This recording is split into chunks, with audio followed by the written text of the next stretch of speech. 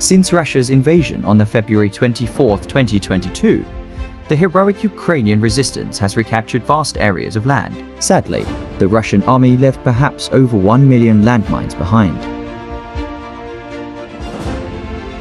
So far, demining operations in recaptured territories have detected and removed 80,000 landmines.